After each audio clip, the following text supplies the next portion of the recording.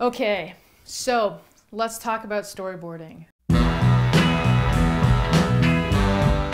If you're anything like me, you know exactly what it's like to be super run and gun all the time, go to a shoot, have little to no plan, and then come home, throw together an edit out of thin air, and repeat the process.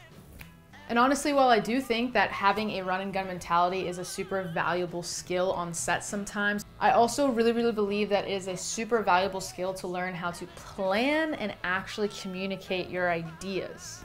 Over the past year, I've had a lot of practice with storyboarding, and I can say it's been super helpful to me, but I also know that it can also feel very monumentally overwhelming. So I'm gonna try my best to break down some steps into how you can start storyboarding your projects so that you're not totally overwhelmed. The first step I would honestly advise to do when making a storyboard is to identify your story. Simply, what is it that you're trying to convey? If you're having trouble writing out your story or figuring out your story, honestly, a way that I've found is super helpful for me to start getting into the practice was to start writing voiceovers. So voiceovers are honestly a super easy way to kind of just like blatantly tell your story, is to just write it out in voiceover form.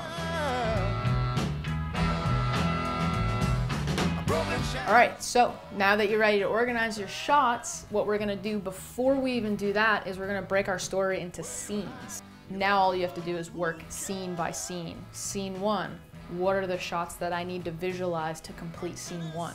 Scene 2, what are the shots that I need to visualize to complete scene 2?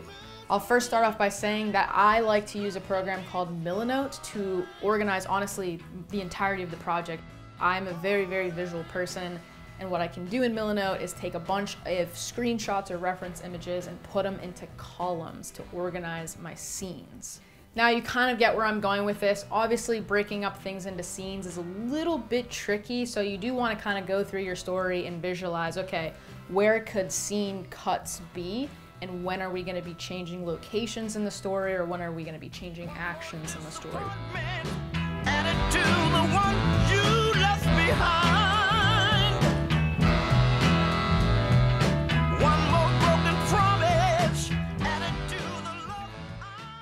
Okay, so now that we've kind of got our story, we've got our story broken down into scenes, now where do I find reference images? The main tool that I use to find reference images is ShotDeck. ShotDeck is essentially an incredible database of super cool film stills taken from movies and TV shows. And now if you're kind of asking yourself, well, I've actually never filmed a scene like this. I have no idea what it looks like, I have no idea what it should look like, and I don't have any ideas.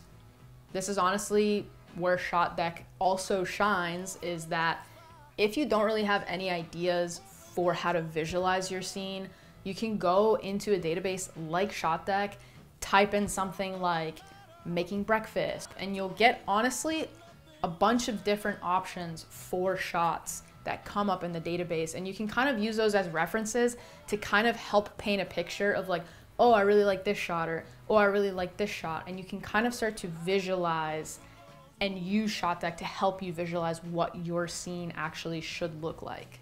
If you're doing stuff that's super specific and you have reference videos, I often like to pull stills from reference videos. So if I'm trying to do a basketball spec ad and I want to get some shot ideas, sometimes I'll go into YouTube and I'll type in like Nike's basketball advertisement or something along those lines, so that I can watch a video for reference and I can actually take screenshots of the YouTube video to use in my project. Some people have also asked me if I ever use like sketched out images. Honestly, for me, doing hand-drawn images is often my last resort. If I really can't find a reference shot, or if my like idea is so out there and crazy that I can't find any visual references online, I will resort to actually drawing it out in Milanote. It's kind of hard, and if you suck at drawing, it might not be like the easiest way to do it, but there is a time and place for sketched out images.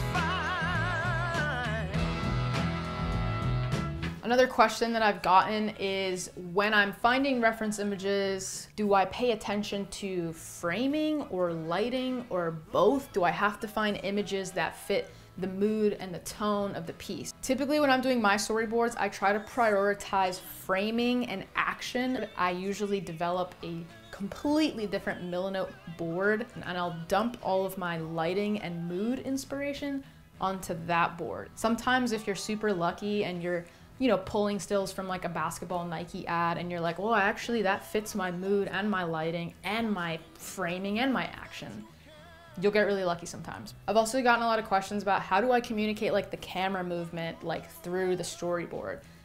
Typically what I do is when I do find reference images, if there's a certain shot that I want and I have a reference image for it, but the camera movement's actually a little bit more complicated, then I'll typically always write captions underneath my reference photos to really explain like, hey, here's the camera movement and here's the direct action for this shot that I'm referencing.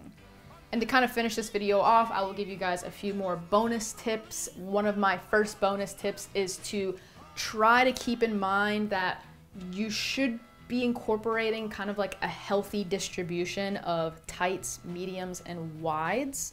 So this is definitely where I've screwed myself a little bit in the past, is I have forgotten to get a variety of shots while I'm shooting. It's not always necessary. If you have certain ideas for shots and you know that they're never gonna change, like this shot is always gonna be a tight shot, then that's fine, but err on the side of caution with that. It is nice to kind of get a healthy distribution of shots so that in post-production, if you actually find that you don't wanna cut to a tight shot and you'd rather have a wide, you have that option.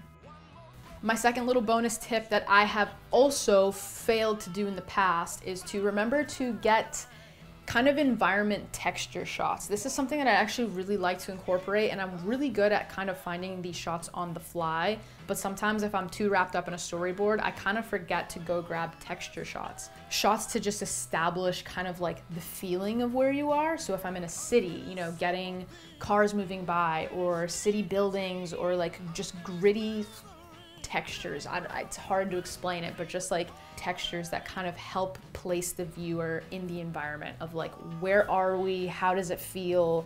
What's the vibe? And that can also help with transitioning from place to place. If you're finding that you don't know how to transition from one scene to the other, sometimes in really stylistic editing, you can definitely use these texture shots to do some of that transitioning. And bonus tip number 3 would definitely be to remember that storyboards are a guide. You do not have to strictly follow them. And you also have to remember that when you're on set, things always change, things never go according to plan, and this is where your run and gun mentality is really gonna come in handy, because you're gonna be able to problem solve when shots that are on your storyboard don't end up working out. But honestly, that's kind of all the tips I have for you guys on storyboarding for today.